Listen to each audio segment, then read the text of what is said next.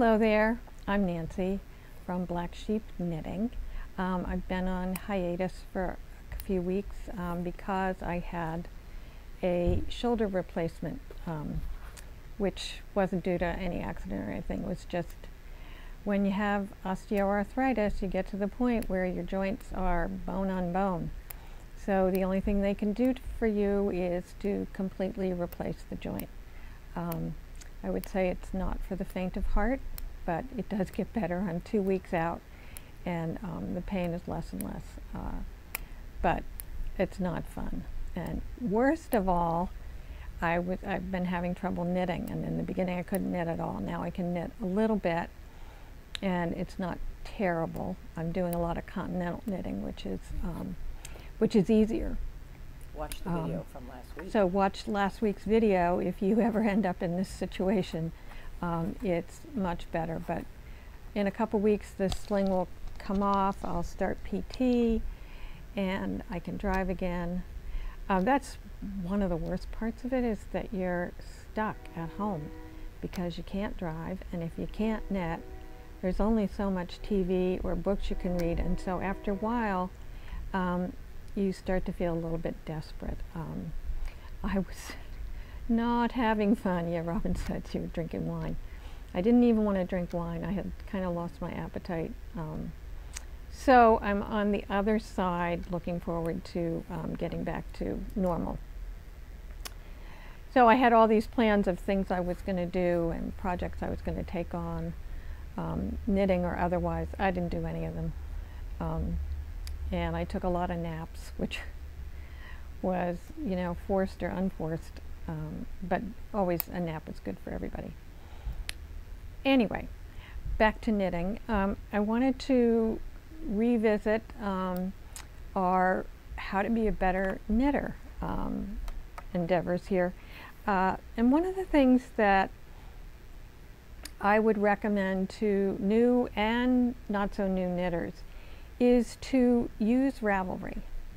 I think I would say, you know, 75% of our knitters know about Ravelry and use it.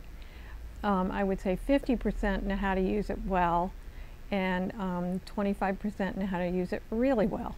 So I find it an invaluable resource. It is a website that you can go to, and it's Ravelry, and all you have to do is give them a username and a password, and you're in, and you can see thousands and thousands and thousands of patterns, and you can learn a lot from Ravelry. You can, one of the first things I do if I'm doing a Ravelry search for a sweater, you know, I type in sweater, then there on the left hand side of the screen there's a place for filters, and you can put in the size needle you want to use, or the amount of yarn you have, or the gauge that you want to use, or the type of fiber. And then you can click on those things, use those filters. You can also, above where it says patterns, because you're going to go in and find patterns, there's also a thing that will come up. If you put in sweater, then to its right there is a little box that says best match, and you click on that. I always choose the option that says hot right now, which means that means this is a pattern that people are using. I always also look at how many people have done that project. If you are choosing a pattern that no one has done except the designer, don't do it. Wait till a few people have done it and you can find out how it goes. What you will do to find that out, so suppose I usually use above 50 people as kind of my baseline of how many people have done the pattern and posted about it. That doesn't mean no one has done it. It just means no one has put up their patterns, because on Ravelry people put up their patterns, their finished objects that they've done, and the information about the yarn and the needle size and the gauge and everything, how much yarn they used. But that said, if I've seen that say 50 people have done it. I go look at each individual project, and I look at the yarn that people used. They'll often say how much they used, and they will say, don't look at the place where it says comments. That's not what you want to look at. You want to look at click on the individual projects to see what people have done. And you can see if there was a problem in the pattern, if they altered the pattern, if they thought the pattern was easy, if they thought the pattern was just a devil and they would never do it again.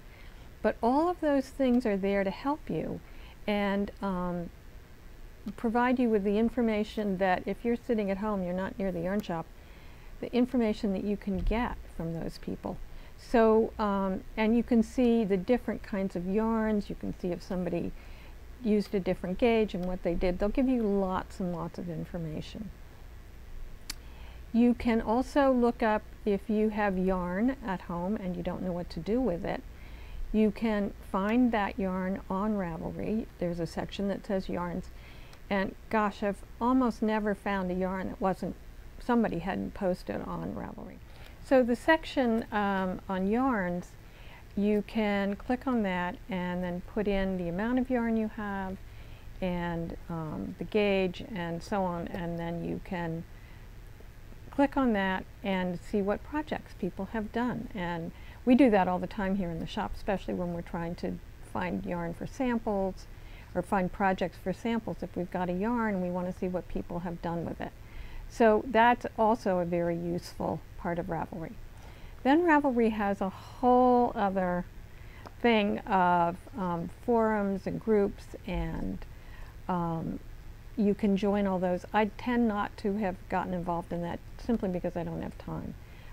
But people love them, and people who are doing knit-alongs and all kinds of things form groups, and they're fun, and you can make friends. You could, excuse me, also on Ravelry, you can put in your stash. So you can take photos of your stash, and there's a simple way of putting it in there so that you can look up at any time yarns that you have and how many yards you have of those and in what colors. You can also indicate that you might want to swap it or sell it or just stash it. So you have those options, and people do find sometimes if you're looking for a yarn that you can't find in the yarn shop, and you can put a search out there and see if you can find it, and people often do. And a lot of people trade and sell yarn on Ravelry all the time. So it tells you amazing, amazing stuff. So the two geniuses, two women who started Ravelry quite a long time ago, have done an amazing job of keeping it up. And it's the most incredible resource for knitting I've ever seen. It's just amazing. And we always talk about going down the rabbit hole when you start out in the morning. I get up and I look at my email, then I look at Ravelry and see what's new, what's been posted. And you can save your favorites there's an option to click save in favorites so that you can create your own file of favorite patterns. You can, if you buy patterns, and that's the other feature that's so invaluable about this, is that you can buy the patterns online. So you get a paper copy, and the patterns are generally for sale anywhere from $3 to $12. And you can keep that in your library, so it will always be in your library. The other great thing about Ravelry is you can use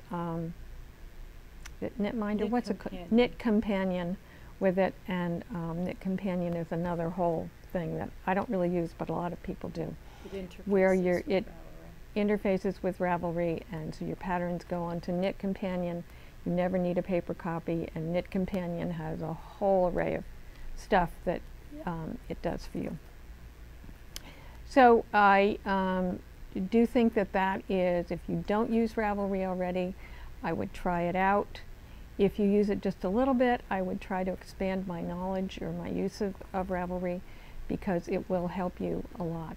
And remember, the one thing you should know about Ravelry is there's no editing on Ravelry. So a person can put up anything they want.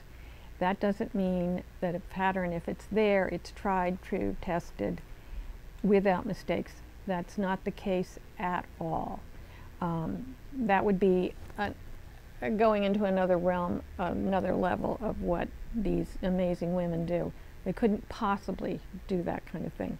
Now, when you, you know, if you have designers that you know and like, you can pretty much assume that their patterns have been tech edited and tested. But just the random person like you or me, we can write up our pattern and there's an easy way to put it in there. So that doesn't mean it's, you know, the best pattern in the world. So buyer beware. Anyway, the other thing I wanted to talk about is using Google. Google can be your knitting friend because you can find out how to do just about anything in knitting on Google. There are people who have put up videos, tutorials, all kinds of things on Google. So you can, if you want to know how to find out how to do anything just about in knitting, you can Google it and you will find it. So I recommend doing that. The third thing I wanted to talk about today was, if you haven't done this, and I've gone over this before, but this is something that, remember we talked about having a knitting notebook. Well, in your knitting notebook you should have your measurements. And by measurements I mean bust measurement around your bust, from you get someone to help you and you hold the tape measure around your back and around the widest part of your bust. And these are going to be your actual measurements. You want the measurement from your top of your shoulder to under your arm. You want the measurement from under your arm to your wrist. You want the measurement, and you can also do it if you like 3/4 length sleeves, you can do that. The other measurement you should do is do a measurement with your arm bent, not straight out. You can do it straight and bent, but you'll notice when you bend your arm, like on a sleeve, the sleeve hikes up a little bit, so you might want to see what that should be. You want to measure your waist right at the middle, and then you want to go down to your hips, the widest part of your hips. You'll want to, what am I forgetting? It's not a bad idea to measure your upper bust. Some people are wider up here than they are at their actual bust line. So you want to have, and you want to measure around your arm, the circumference of your arm at the widest part, which is here, and we talked about the length. So those are, oh, and then this is the one that I tell people all the time. It's the measurement not from your armpit, because you don't ever want to seam up in your armpit. So go down about 2 inches from your armpit. Then the measurement, I would do the measurement to your waist, the measurement to your hip, and the measurement to where you like your sweaters to fall. And depending on the style, it may be in a different place. But so you'll always want to do that, so never ever do exactly the measurements for either your sleeve or this measurement from under your arm to where the sweater ends. Those are based on somebody else's body measurements. So don't assume, never ever assume that those are your measurements. That's just the measurement that that person did. You can also get a sweater that you like in a particular style, and you can measure the sweater. So Robin's showing me some. The reason is different styles look better in different, so this is wide and cropped. Yeah. So this is wide and cropped. So this might look better shorter or longer. And don't forget, you need to try sweaters on as you're making them. So, and here is the distance, the underarm to the bottom. And all of them are going to be different depending on how you want to wear it. Here's one that you might want to be slouchy and long. I can't hold it up very well, but Robin can probably hold it for me. But the measurement of that, the length of that from underarm to the bottom is probably going to be different than a crop top that you want. So those measurements are really, really critical. Another measurement that I didn't mention is your head and your hand. So if you're a hat maker, if you like to make hats, you need to get a measurement of your head, and you just put your tape measure around where you want your head, your brim to be, or the edge of your hat, the bottom of your hat. Now, if you're doing a ribbing, you're going to assume that that ribbing has negative ease, which means when you look at it, it's smaller than it's actually going to be when it expands onto your head. So that's an important measurement to have, to see how, so have the measurement of your head and then see how, once you get going on that ribbing, is it going to stretch out to that measurement, and is it going to fit your head? And the nice thing is you don't have to knit very much to find that out. You can put that on your head pretty easily, or you can just lay it out and measure it with a tape measure. But that's important, and probably the distance from here to the top of your head is a good idea. And then mittens, measure your hand. I mean, you want to make sure that, so you want this distance from probably the wrist where the ribbing stops on a mitten and up to probably your middle finger. So those are really, really important things to have. So you shouldn't have, unless you gained a lot of weight or lost a lot of weight, you shouldn't have to do this more than once. So I would do it, write it down where you're not going to forget it, so you don't have to keep going back to the drawing board all the time. You can just go grab your knitting notebook. I have my little book that has all my important information, and you can just find it and off you go. This week I'm featuring a sweater in the shop, a new pattern that's come out called Alpine Bloom by Caitlin Hunter. She calls herself Boylan Knitworks, and she's a very experienced, wonderful designer. And this is the pattern. I'm going to put it over here, and Robin will put in a picture. It's a lovely short sleeve, fingering weight, color work. I'll show you a few other examples of it, because these are some very pretty examples. It's not a lot of work because it is short sleeved, although you could extend it and make it longer. She's using a fingering weight with a gauge ultimately of about 6 stitches to the inch, so it's a loose fingering. And these kinds of fingering weight, if you're using a wool, they're very wearable in the summer, particularly, you know, if you go to work in an office, it's perfect because the air conditioning is going to be on, and you'll be, you know, you won't be hot, you won't be cold. So I chose some colorways that I think would be a lot of fun.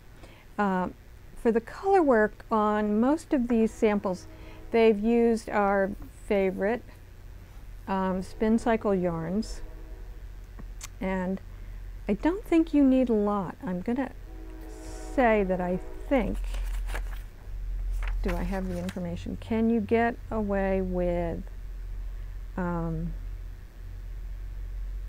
you probably need 2 skeins of the spin cycle dyed in the wool. Oops, right here.